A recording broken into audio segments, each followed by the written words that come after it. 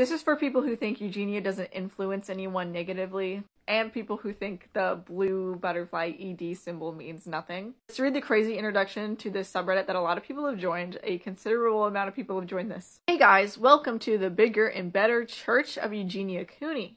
We are now called Eugenia's Witnesses, Blue Butterfly.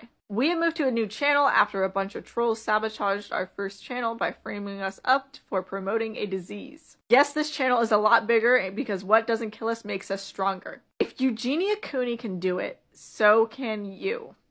What does that mean?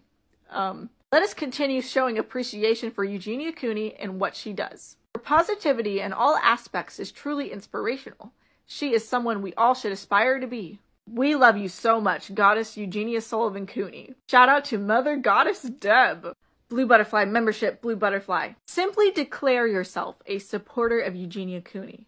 Visit her streams, send her love and support, especially bits. Blue Butterfly, our obligations, Blue Butterfly.